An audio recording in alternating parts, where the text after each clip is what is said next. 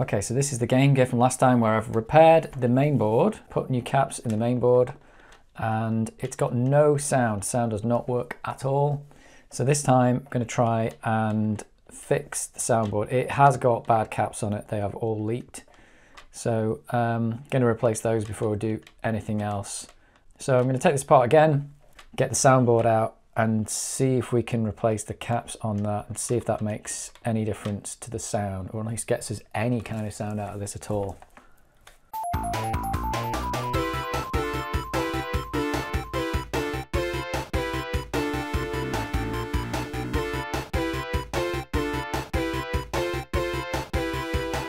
This is the current state of the main board, of the soundboard.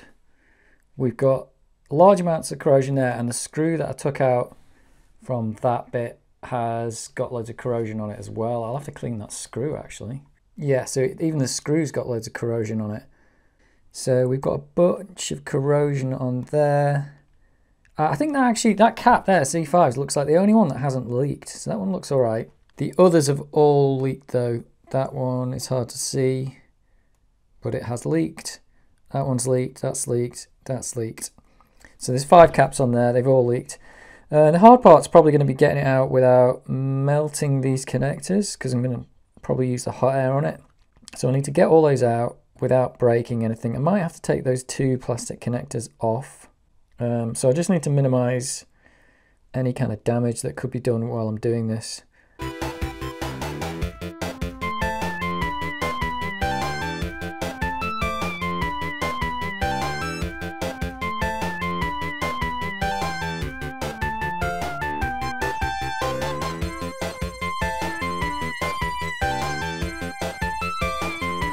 So I've just taken the 2 plastic connectors off, one for the speaker and one for the sound coming in, just because I don't want to risk melting them when I get the hot air on these caps.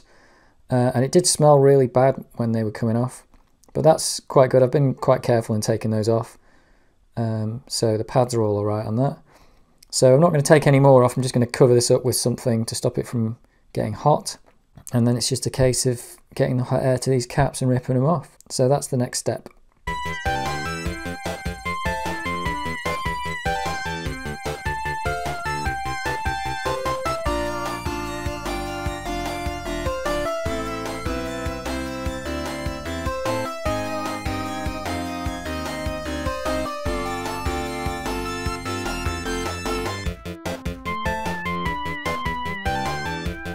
So the hot air got those off quite easy actually, without appearing to do any damage that I'm aware of. Let me just see if I can spot any.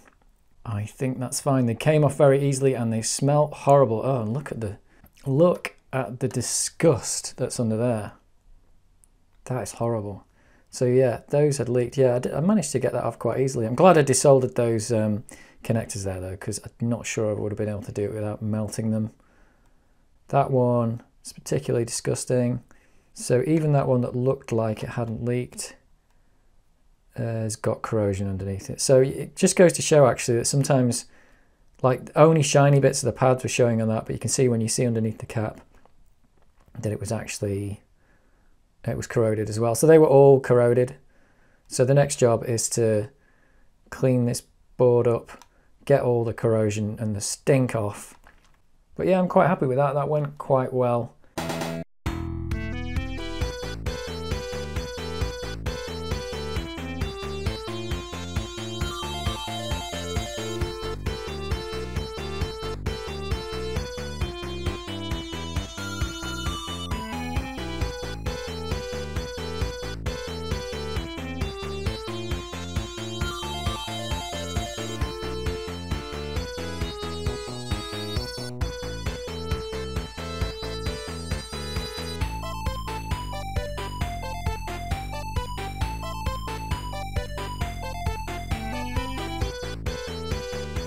Okay, so that's all the pads cleaned up. I just got to clean all the flux residue off those, but they look quite good, I think. They're reasonably flat, so they just look a bit messy because of all the flux residue, but I'll clean all that off now and then see what it looks like afterwards.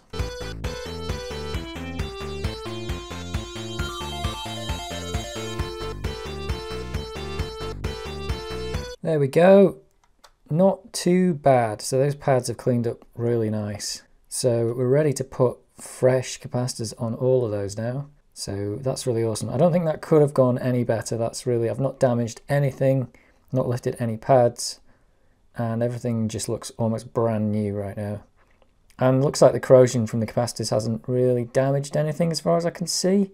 So we'll just see how this goes when all the caps are back in, as to how well this does.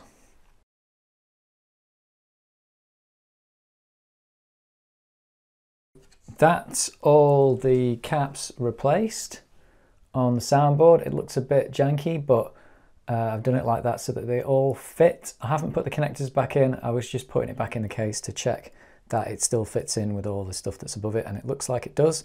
So all I've got to do now is put the connectors back in, and then we can give it a test run and see if this has actually fixed the sound. If you do need a piece of blue tack to stick your connector on while you're soldering it, you take one off your glow-in-the-dark unicorn. You take that off, and then you use that to hold the connector on whilst you're soldering it. So that's why you definitely need a pack of glow-in-the-dark unicorns when you're doing this kind of repair.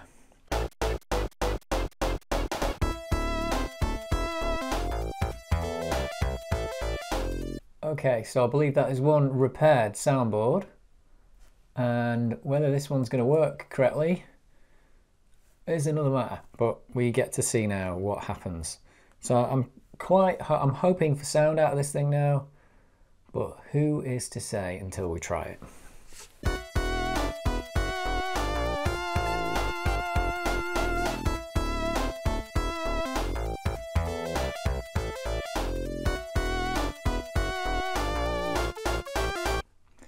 Right, here we go. I have got the volume. Volume is on full. Oh, I can hear something. Cripes, that was loud.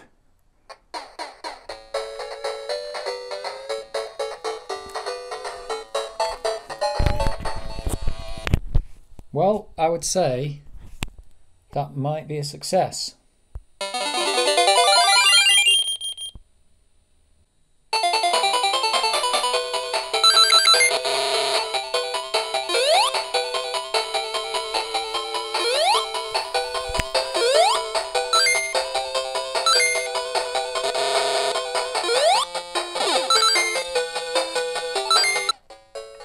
That is totally working again. And the one thing I have noticed,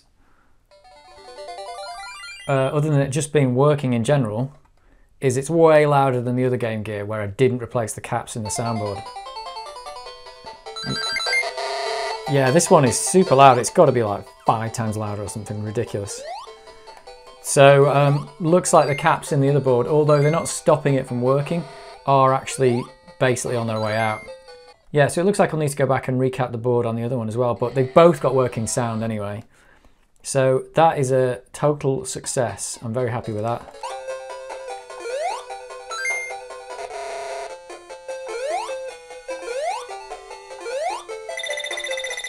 Wow, that is loud.